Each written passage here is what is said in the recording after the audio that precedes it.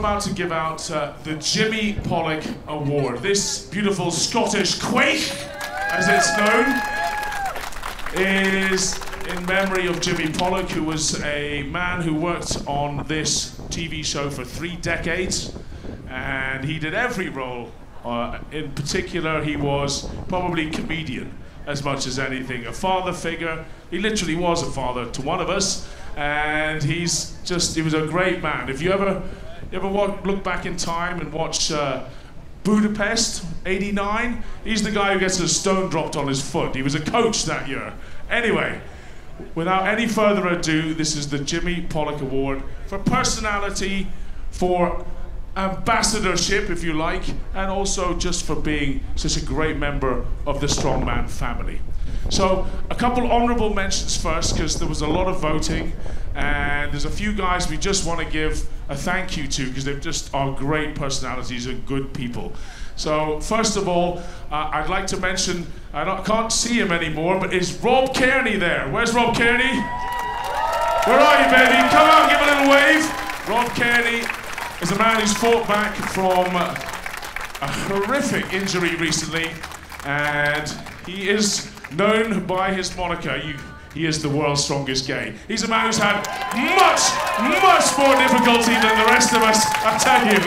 And he's one of the few professional sportsmen who's ever had the bravery to step up and say exactly who he is. We are very proud to have you, Rob, in our family. Thank you for coming back. We love you, brother.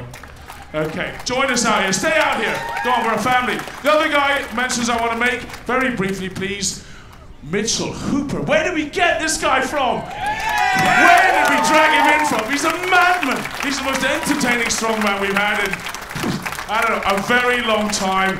He's outrageously intelligent as well and super talented. But he couldn't win this because he's probably going to win the final. This guy is that good. So be careful, folks.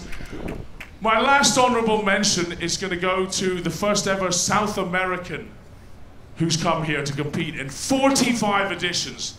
This guy finished the last event and then asked if he could help with the equipment crew.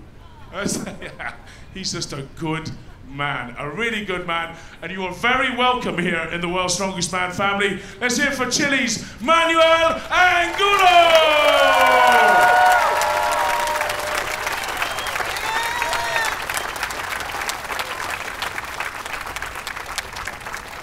He also has the toughest face known to man, and I'm signing him up for hopefully a couple more Bond films. He'll be the good guy. He really is a good guy. Now then, our Jimmy Pollock Award in 2022 is going to go to a man that Jimmy knew. In fact, if you've been to World's Strongest Man any time in the last, 2 centuries, you would know this guy. He's been around a long time. He's been around longer than the VW Beetles that we were walking with. They were built in '67. This guy was built in '66. He's been here 17 times before. He is the most humble, decent soul you will ever meet. He kicked everybody's butt in the last event. I mean, everybody's butt. 2 minutes and 30 seconds. He's the Grip King. He was born in Grenada. He represents Great Britain. Put your hands together for Mark Felix!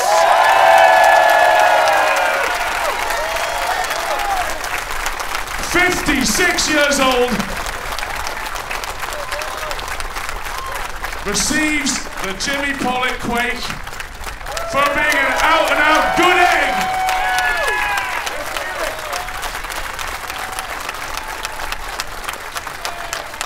Will you come back and compete one more time for us? Definitely. I want 10 more, he says. Mark, how's your experience been? Obviously, World's Strongest Man is pretty dear to you. Any words to say? I just want to say thanks to Jimmy Pollock for what he done for the World's Strongest Man. And I want to say thanks, World's Strongest Man, for keep bringing me back every year. You guys, amazing. Thank you. Thank you very much. We love you, Jimmy Pollock. Thank you to the World's Strongest Man, guys. Let's all get a photo together.